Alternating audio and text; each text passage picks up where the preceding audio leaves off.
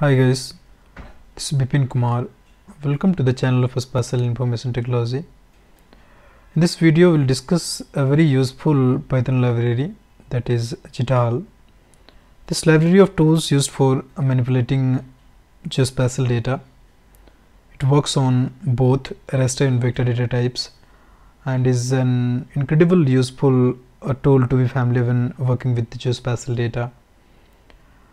This library can be used programmatically and also includes a command line interface.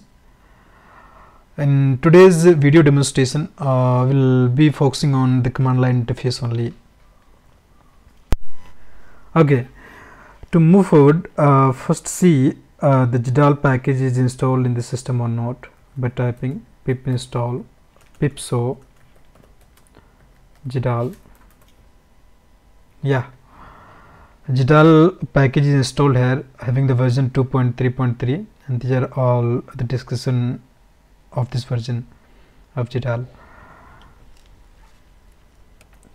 And if it is not installed, you can install by using by simply typing pip install GDAL, or if it will not work, then simply you can install it by using conda install GDAL.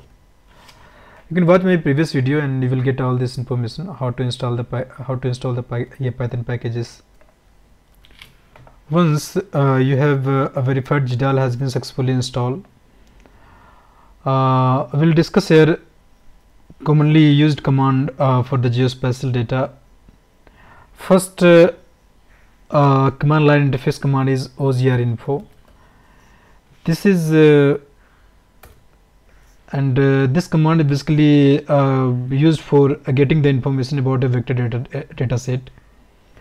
And second command will discuss gdalinfo. This command is used for getting the information about a raster data set. And third command will discuss here OGR to OGR. This command is used to convert vector data between the formats. And fourth and last command will discuss GDAL translate.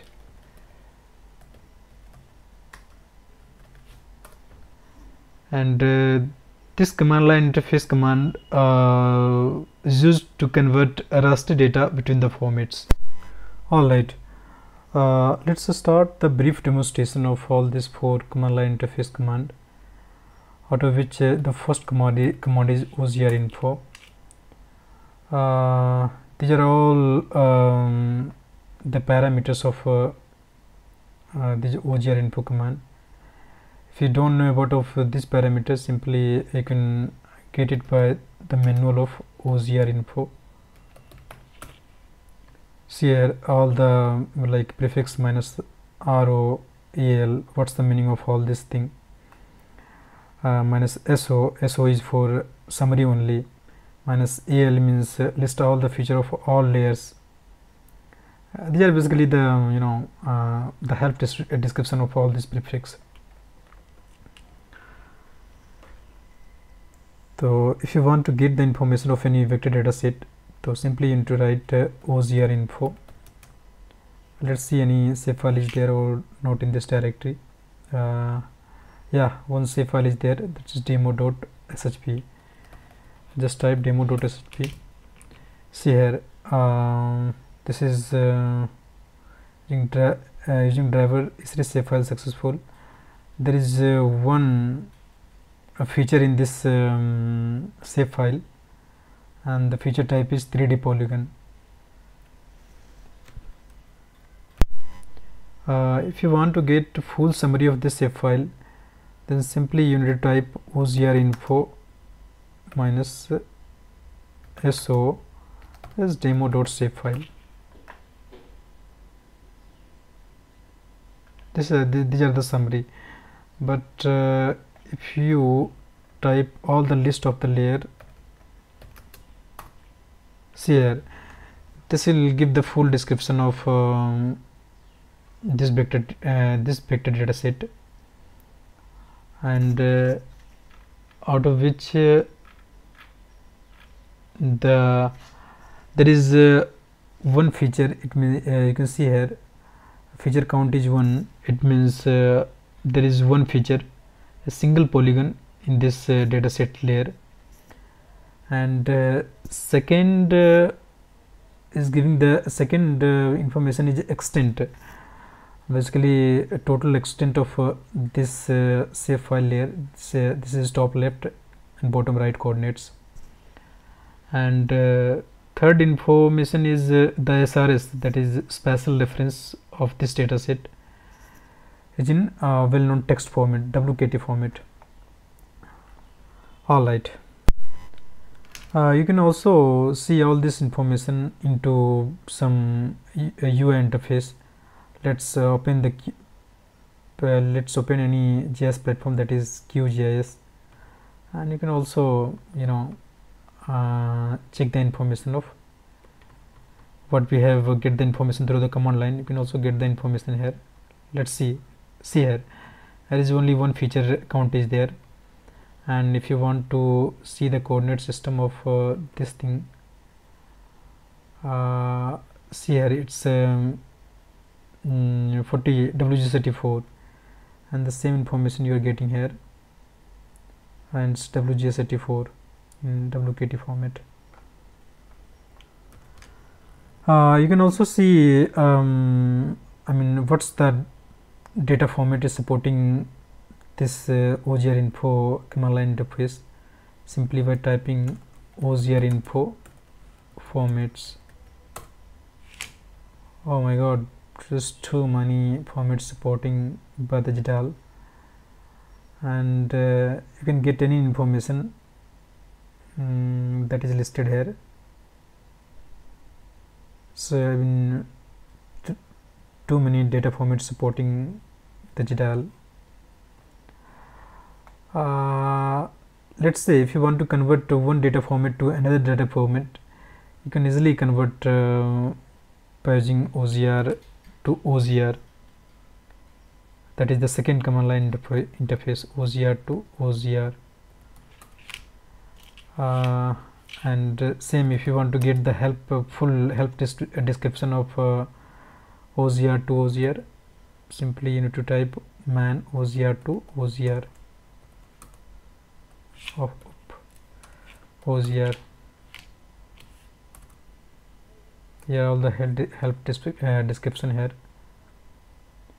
Let's suppose I want to convert save file to the GeoJSON format or KML format. So simply you need to type OGR to OGR minus F. Suppose I want to convert into the KML file format, and see here, first we need to provide the destination for a data format, that is this is required input parameter. These are all the optional input parameter. The first is destination data source name, and second is source data source name. Let's say I want to give the KML file name test.kml, and input data source is demo.shp. It's already converted here. See here, this is test.kml file format is already converted from save file to KML format. Also, if you want to get the information of this test.kml, simply you need to type the same thing, ogrinfo minus al list all list of layers minus so, basically used for summary, and test.kml. See, all the description of this KML file is there. You can also convert the coordinate system of the input save file or input vector dataset through OGR to OGR.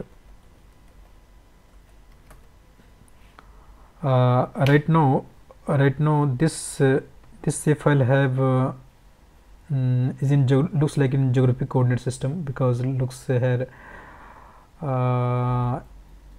it's in degree units. So if you want to convert into the projected coordinate system, you can directly convert here simply by typing OGR to OGR minus target SRS. Suppose since it came into the 43 zone, so simply into type EPSG 32643 43, and this is the code for the EPSG. Every zone have some unique coordinate, unique ID, unique projection coordinate system ID. So for 43 north zone, this is the ID of the projected coordinate system, and same the output file name test. This is in UTM coordinate system dot SHP, and input file name. It's already converted here. See, test UTM save file is already created here, and if you want to check the coordinate system of this generated save file, same you need to type ogrinfo minus al minus so test utm dot save file. See, now extent is changed. Now this one is not in degree units, this is in easting and northing, that is in metric unit. And see here, now your zone is UTM zone 43N. Alright, so till now we have discussed about how to get the information about of a vector file, and how can we convert from one data format to other data format of a vector data set, and how can we convert a coordinate system from one source to different source. Now let's move to the raster data set. If you want to get the information of a raster data set, simply into type gdalinfo and a raster data set name. Let's see any raster file is there or not. Yeah, looks like one demo.tif raster file is there. Demo.tif raster file is there. You can see all this description of the raster file format. The size is 19522872. This is basically number of rows and number of column, and this is the coordinate system of this raster file, and these are the extent of this raster file. It's upper left, lower left, upper right, lower right, as in easting and northing coordinate system, as well as in DMS format, DMS system, degree, minute and second coordinate system. Same, if you want to see the minimum and maximum value of this raster data set, so simply into type gdalinfo minus and demo.tif of into type this one only. See here, you will get the computed minimum and maximum value of this data set, that is 45.4991 is the minimum value and 50.979 is maximum value. And alright, now move to the last interface, last command line interface command, that is GDAL translate. And if you want to see the all formats supported by the GDAL transmit, simply into type all formats. Oh my god, there is also too many file formats supported by the GDAL command for the raster dataset. Here you can convert into too many raster file formats. See here, PNG, JPEG is also supported here Apart from this, too many file formats supported for the raster datasets. Let's say if you want to convert the TIFF file format into some other file format, say JPEG file format, so simply into type JPEG and input dataset, that is demo.tiff, and I will give output file name demo1.jpg.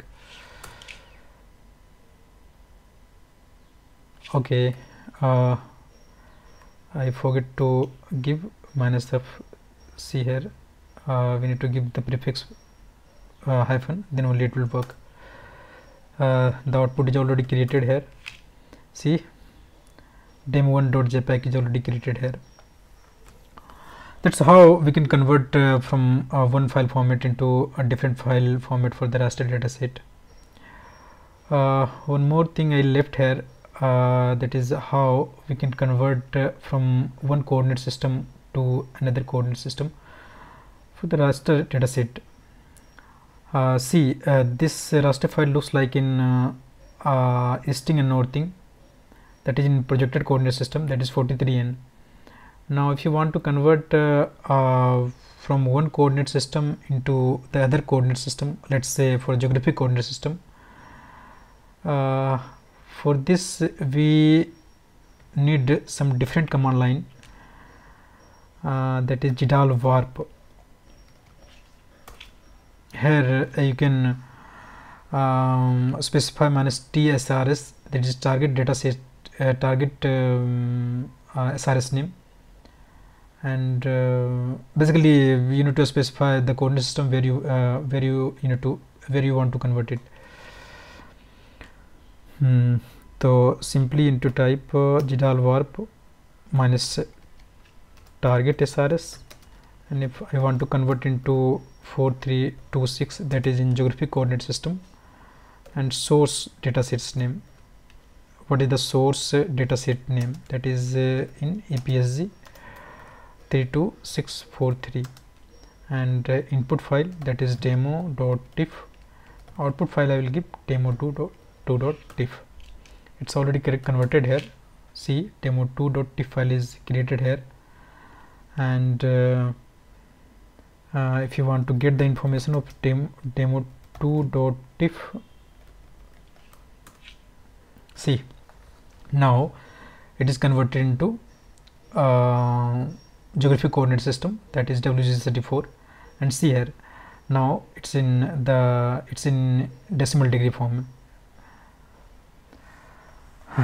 That's how we can convert the one coordinate system to another coordinate system. That's all for this video, guys. Till now we have discussed the commonly used command line interface for geospatial data. In upcoming videos I will discuss other utilities in details for geospatial data. If you like my video, don't forget to hit like, share and subscribe my channel, so that you will get notification for my upcoming videos. Sign off for today. Bye bye.